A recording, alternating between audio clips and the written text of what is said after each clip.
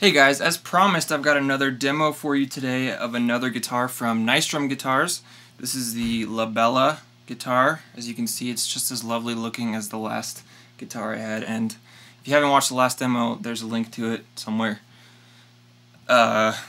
So, a little bit about this guitar, and again, Nystrum Guitars is a company where you can basically get the exact guitar you want. Tell them what color, tell them what pickups, tell them what bridge, whatever, and they're awesome, and you can get basically your dream guitar at a fraction of the cost of what it would probably cost normally. So a little bit about this guitar.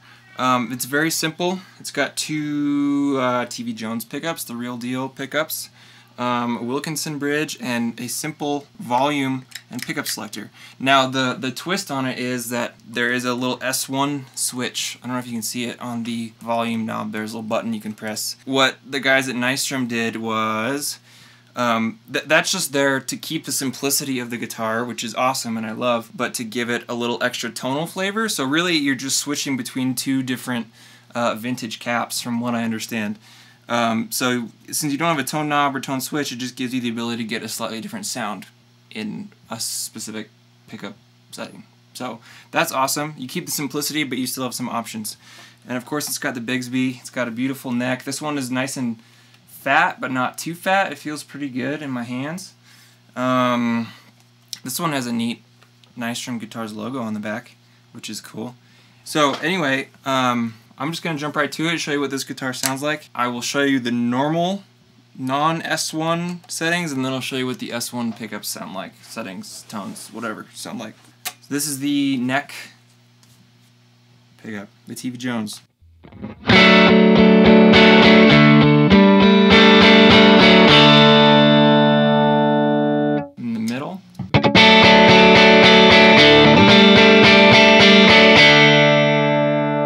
And the bridge.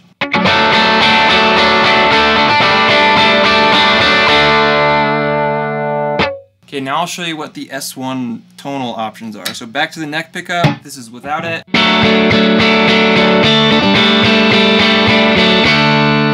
Let's turn it on.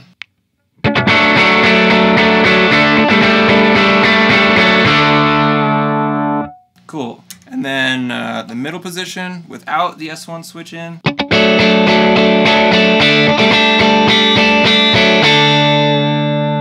And then with it on.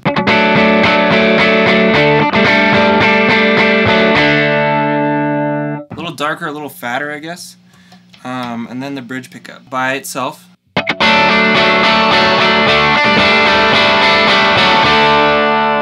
And then with the S1 switch.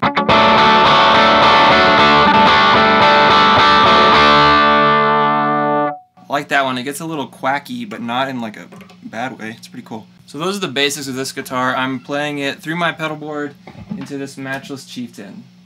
And now I'll play it.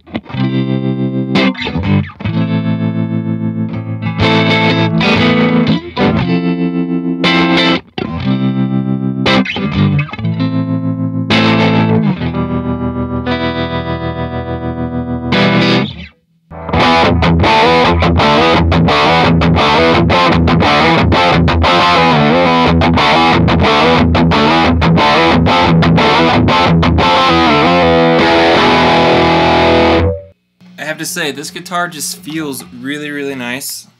I love the TV Jones. I feel like they're a great in between single coils and humbuckers. They push my amp a little harder than my other single coil guitars, but not in an overbearing way. Like, I can keep the same settings that I normally use and it doesn't sound like too much, I guess. It's just a little rounder, a little crispier, I guess, but I really, really like it. It still holds together. And the guitar feels really good. It resonates really well, plays really well. Again, another great guitar from the guys at Nystrum. Good guitar, guys.